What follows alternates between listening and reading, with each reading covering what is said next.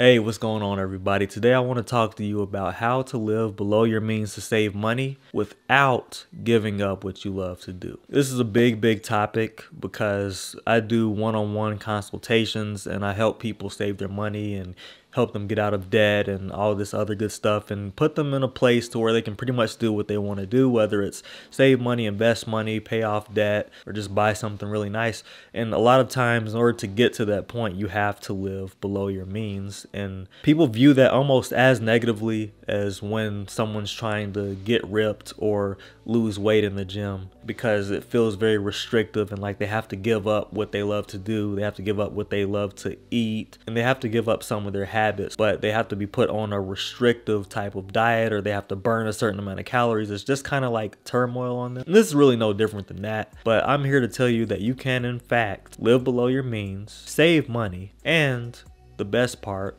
not give up what you love. But I'm going to give you 3 things today that you can start doing right now to put yourself in a position to save more money through living below your means. And they're very simple and you can start them right now. So we're going to jump straight into it. The first thing that you want to do is you got to start looking at money for what it is. You don't have to give up what you love doing. You just have to start changing how you see money. And the thing is, when you see money for what it really is, you do things like set a budget and you look at how much each bill is going to cost you, and then you factor in the extras, you know, the gas money for your car. You're going to factor in the restaurants, going out to eat. You're going to factor in entertainment. And once you factor all those things in, you're going to come up with what I call your number.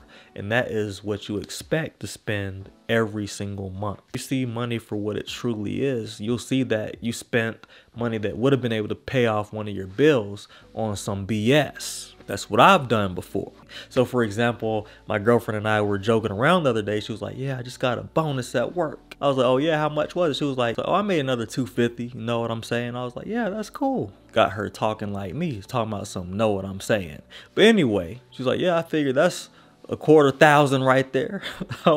And I started laughing because I was like, $250,000. I was like, that's exactly what that is. And I proceeded to tell her that I was going to use that as an example in one of my YouTube videos. And this is my absolute first opportunity to use it. But check this out. $250,000 is seen as $250,000, right? Because that's what it is. But when you say it out loud for $250, a lot of people don't realize it until you say it. It's the craziest thing. That's $250,000 right there, you know what I'm saying? But how quickly do you end up spending $250 over the course of a month? It ain't like you spend $250 in a day, but throughout a couple weeks, throughout a month, you done spent $250 plus. That's $250,000 that could have been going towards something else. And in my own experience, I've spent hundreds of dollars per week on stuff like convenience, you know, DoorDash and things like that, just because I didn't feel like doing something as simple as cooking. But if at the time I had realized how much that money was being broken down, $25,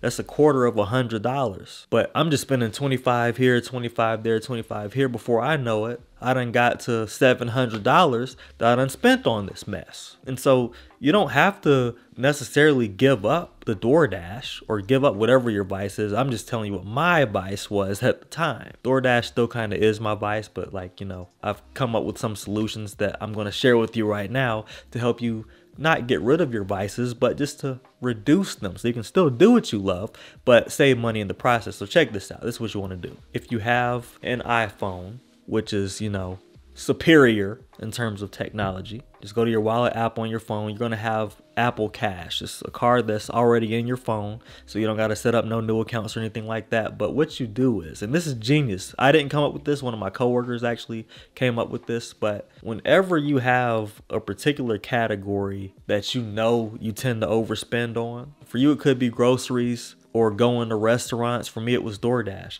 But what I did was I just set a spending limit on that. What I did was I transferred money from my regular bank account onto the Apple Cash card, which takes literally seconds to do. And that was my spending limit. So instead of spending $600, $700, $800, $900, I've spent every single one of those on DoorDash before. Just ask me what month it was. I'll tell you how much I spent on DoorDash. But you know, instead of spending between $600 to $900 on DoorDash, what I did was I put $200 on the Apple Cash card and said, hey, when I spend this $200, that's it. No more spending money on DoorDash. And even if you make a mistake and you say, well, let me throw another 100 up there, I wasn't done yet, you still effectively end up spending less than you would have back when you were spending $600-700 on it. You get what I'm saying? So I never stopped using DoorDash. I just started using it less. And what that led me to do was buy more groceries and cook more often, which ended up being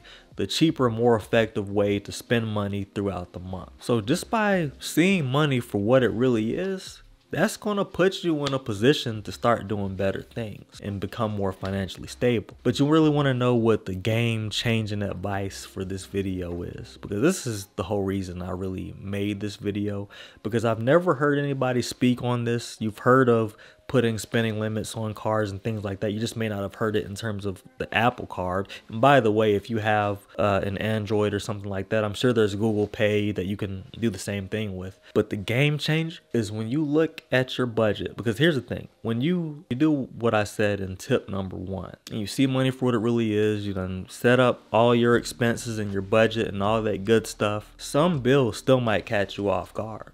Especially if you have one of those paychecks that I call off cycle when it comes to your bills. You'll get a paycheck, but then your heaviest bills will just come in and take like half or 60% of it just right on out of there. Then next thing you know, a few days pass and it's almost the end of that, right where you're about to get paid, so you're really not worried about anything, and then boom, the other bill comes, and the other bill could be something like an internet bill or a phone bill, and it could be like $100 and something, and then boom, you're in the negatives, and now you're getting an overdraft fee. But you thought you had time because you thought your paycheck was coming in.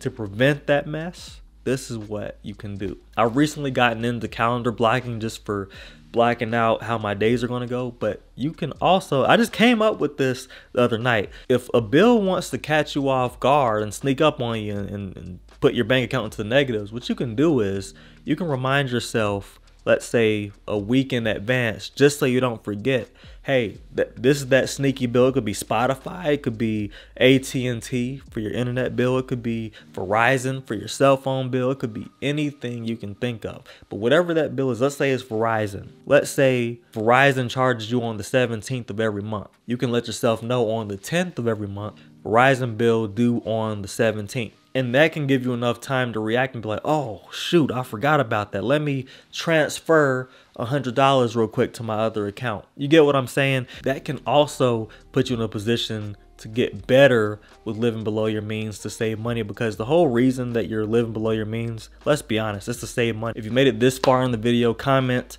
saving is easy. But sometimes we take a little too much money and put it into our savings, and then we forget about the other bills. And I've done this so many times, it's embarrassing. Like if I actually looked at the amount of times it happened to me, it would be a lot. Let me just put it that way. But check this out. If, let's say, you're getting used to saving and you're taking $500 out a month and it's going straight into your savings account, and let's say you have a high yield savings account like I do with Marcus by Goldman Sachs, and it's getting a percentage, but it takes 1 to 2 business days to transfer it back over, at least you know, oh crap, I saved too much money this month. I forgot I have this other bill popping up. Even if it's a one-off bill or if it's an every month bill that it still catches you off guard, you can say, oh, well, I have a couple of days. Let me transfer this back on over, pay for that bill, and then you're good to go. That's just a tip I wanted to give you about saving money and living below your means. Because the thing is, I already have another video out on how to live below your means to save money,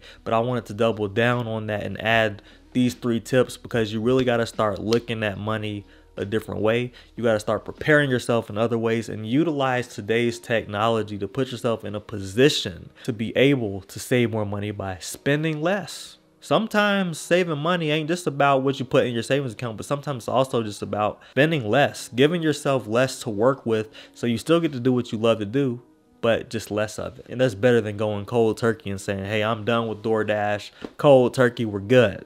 No, we ain't good. But anyway, I know this video was on the shorter side, but that is all I wanted to talk to you about today.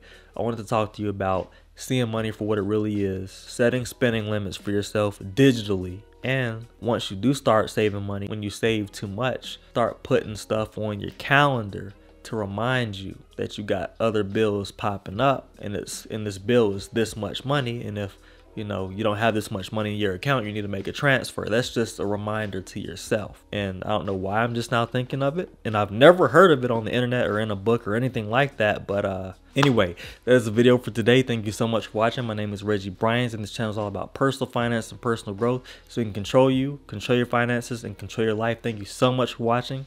I'll see you in the next video.